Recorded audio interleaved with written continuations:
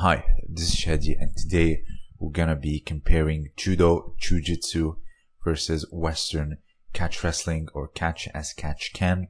And we're gonna see a lot of common points and also discuss the ethics of competition rules and also the effectiveness.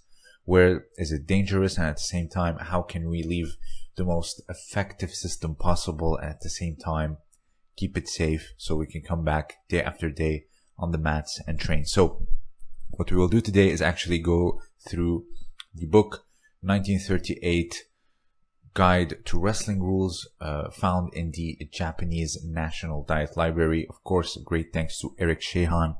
I was looking through the library for Western wrestling and he was able to find this gem. Of course, the link will be in the description. So the first technique is going to be the first violation, which is the double Nelson. You can understand why this technique can be very dangerous. However, it is one of the signature moves for catch as catch can, but in terms of the damage on the spine, it is very dangerous, and at the same time it can cause lasting damage. So the first one is a classical one. I was a bit surprised to find this as a violation since it is one of their specialty. So the next one is this technique here where you have a half Nelson, but check out what is happening with the arm. So if the forearm passes 90 degrees with the elbow, this is where it's considered a violation.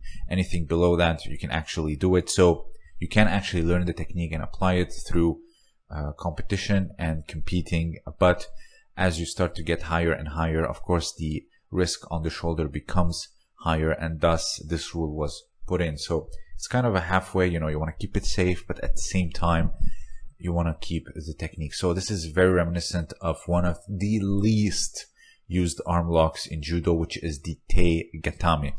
Let's take a look at te gatame for a second. So te gatame, the basic form of it here, it's coming from this yoko wakare, or the unofficial name called ude gaishi. This is an illegal move. You can only pull it off in newaza. So here, this is the basic form of te gatame. You actually push and actually extend your torso, locking the shoulder, and of course you can also lock the elbow through it. So here is another one where you are passing someone's open guard, you block the arm, you take it here and you put it behind the back, as we've seen in the wrestling book, but obviously from another position. So here, let's see again, he's going for upside down guard, or having his open guard passed. Some will try to do like an upside down position in order to avoid the pass, but here you actually take the belt with a double undergrip, put them on their neck, which is also can be dangerous on the neck. There's one from Kawaishi's book where you can actually press them down on the neck, but here we're focusing on the arm. So you put it behind the back, locking the shoulder. So it's te gatame, hand hold. So you hold with one hand and you just press and create pressure either on the elbow or on the arm, depending on how you are doing it. So here, let's see it. It's very similar to the wrestling book. So here, it doesn't get past 90 degrees and still it looks incredibly painful. It is only by the belt level, and look how painful it can be on the shoulders. Not everyone has flexible shoulders, and thus this is very dangerous. So as you can see, he's holding with the hand and he's just pulling, hence the name te gatame. Here you can create like an Americana udegarami style lock, but since the arms are not entangled, all three arms are entangled, so it's not considered udegarami. This is just te gatame. The next one is your classical hammer lock. Same thing.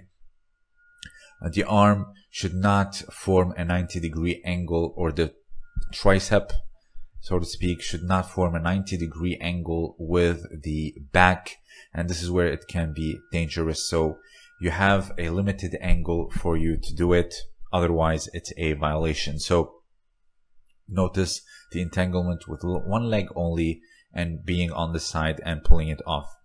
Very reminiscent to judo's udegarami, but notice the entanglement is much different. It is diagonal and much different. Let's take a look here where they actually pointed out the leg entanglement.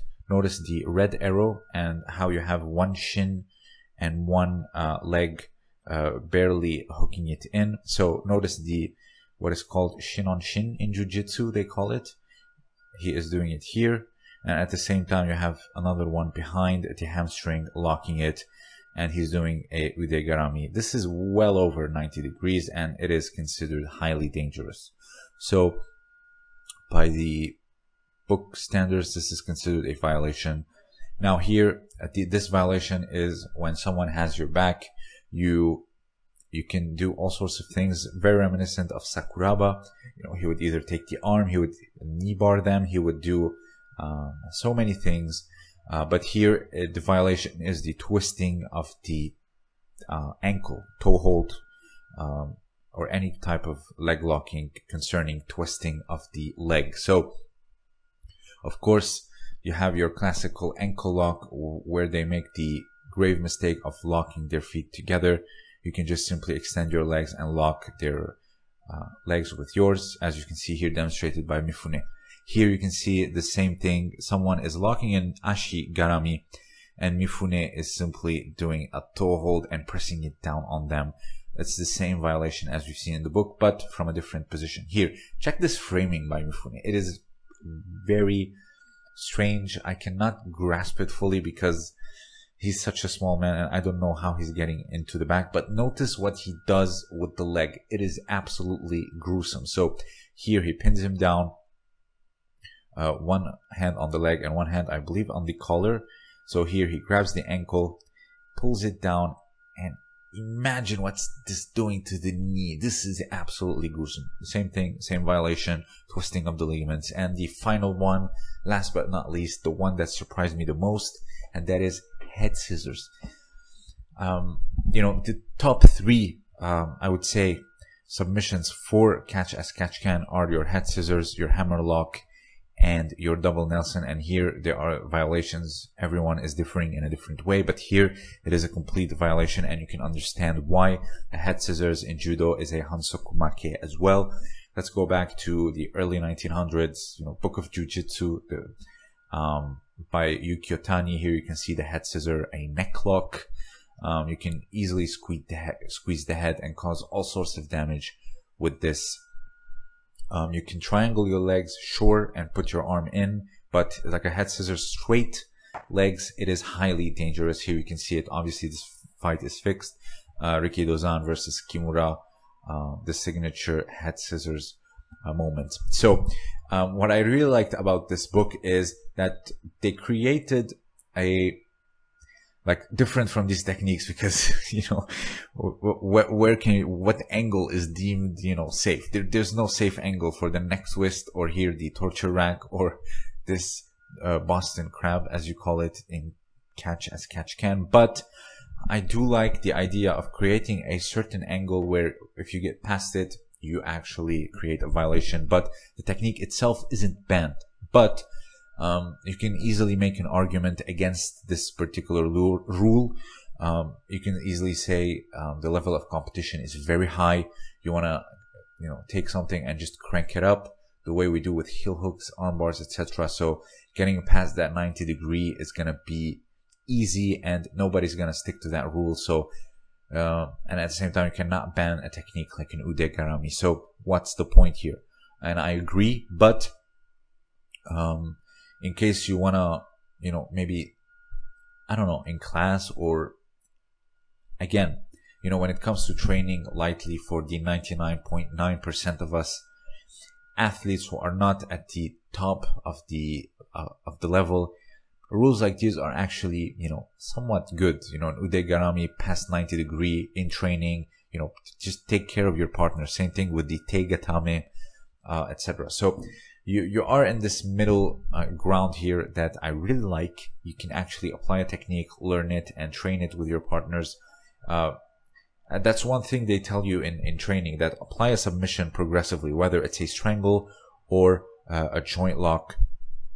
Apply it progressively in training. So once you caught them, you caught them. So it's not about the intensity of the technique, but I can understand in competition when there is a lot of sponsorship money, there's the prize, there's the gold medal, etc. You crank it up easy. You just want to get that win. But in training, you know, it's all about framing. It's all about, you know, catching them in that position where they can see the submission coming from a mile away, but they cannot do anything. It's all about that. It's not the submission itself. So taking these angles and precautions in mind while applying such techniques is, in my opinion, very safe, very, very admirable. I really like the idea, and also very ethical, because you want your training partner to come back the next day for training and also get better together and benefit each other. We go back to the whole Seiryoku Jitakyoe of Judo, which is mutual prosperity for self and others. So if you have anything else to add, please let me know down below. The book will be linked in the description below. And of course, thank you, Eric Shahan, for these incredible findings. And of course, the link for Eric Shahan's books, translated books, will be in the description as well. This was Shadi, and thank you for listening.